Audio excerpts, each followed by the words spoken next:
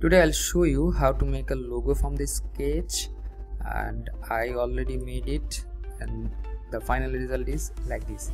So let's get started. If you're new in my channel, please do subscribe and hit the bell icon for the new notifications.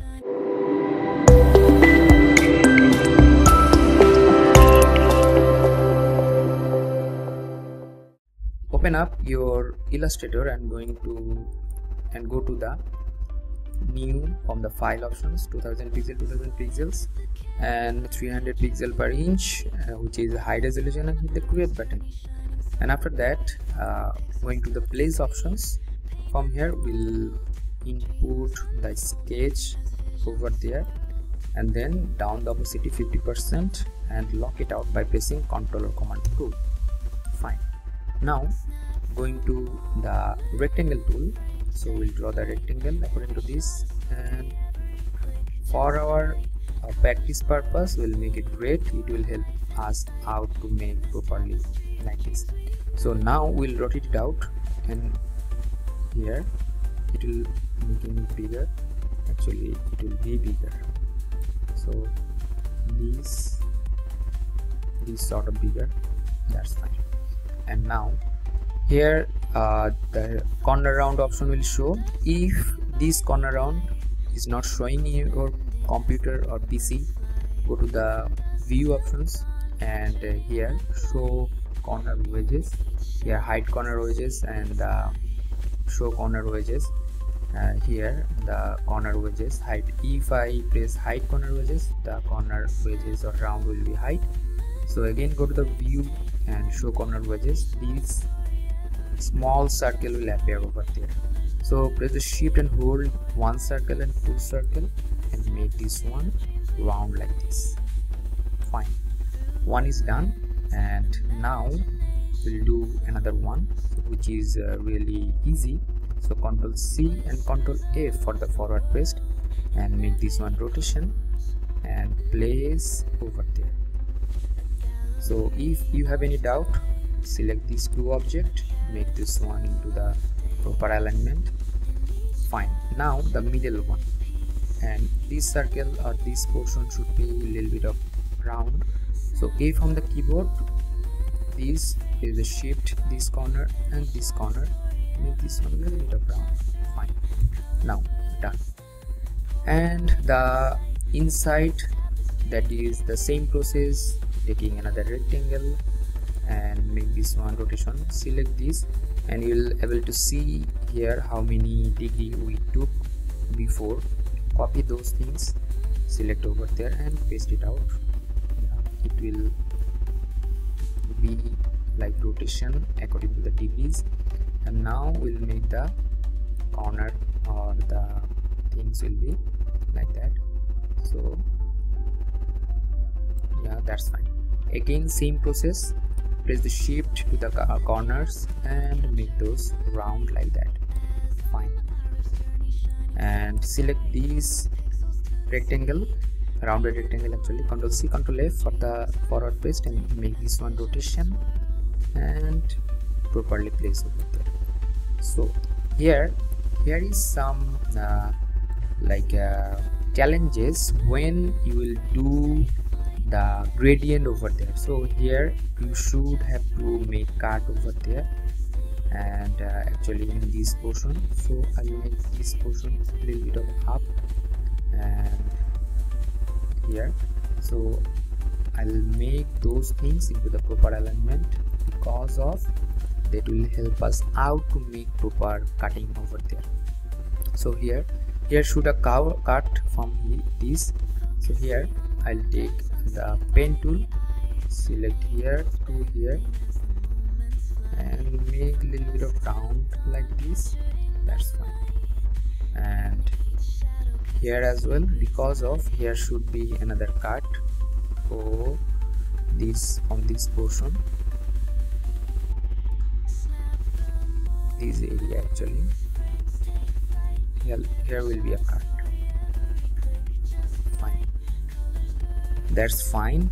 Now we'll select all the stuffs, and now going to the shape builders tool, take a color from here. So make sure this line is not properly overlapped, that's why we are not able to cut. So you should make this one overlap properly, otherwise we won't be able to cut it out. So this line actually,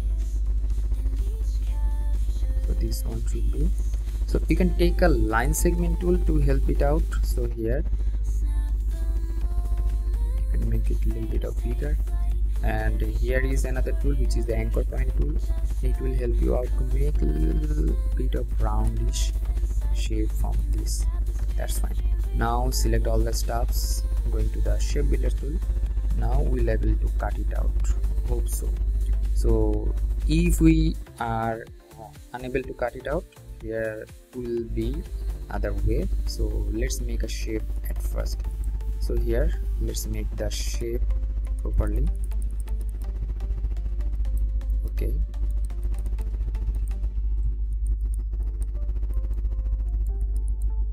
fine. Now here some line, press Ctrl Command Y.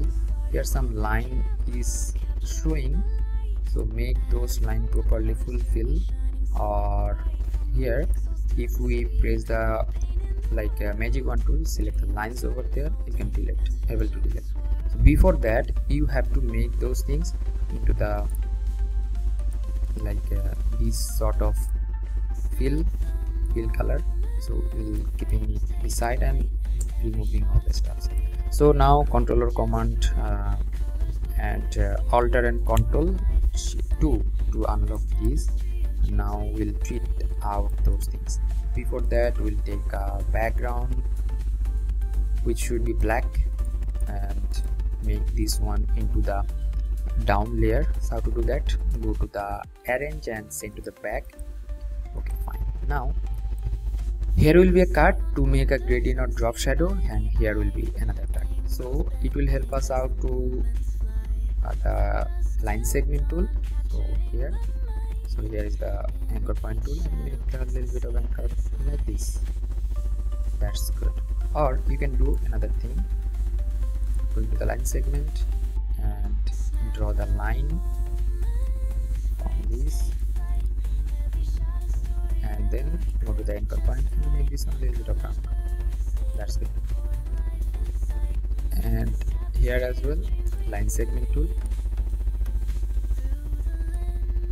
going to the line segment tool and making those things, and going to the anchor point, make this anchor point a little bit of round, not too much, a little bit of round. That's fine. Now we can cut it out properly. Before that you have to lock, Ctrl 2 for lock the background, and let's make this one into another color which is eye friendly. That's fine. And now you're getting the cut over there and here. So we'll make another cut. Before making the gradient we have to make another cut. So I'm making cut over there and cut over there, because of that will help us out to make those things proper, color gradient and everything. Shape builders tool, so making the cut over there, and here will be another cut, and here will be another cut. That's fine. So select those things and those things and those things, control or command, or you can provide the fill color. Suppose we are providing the fill color like this. That's fine. And here some line could be, we have to delete. Now time to provide the colors and gradients over there.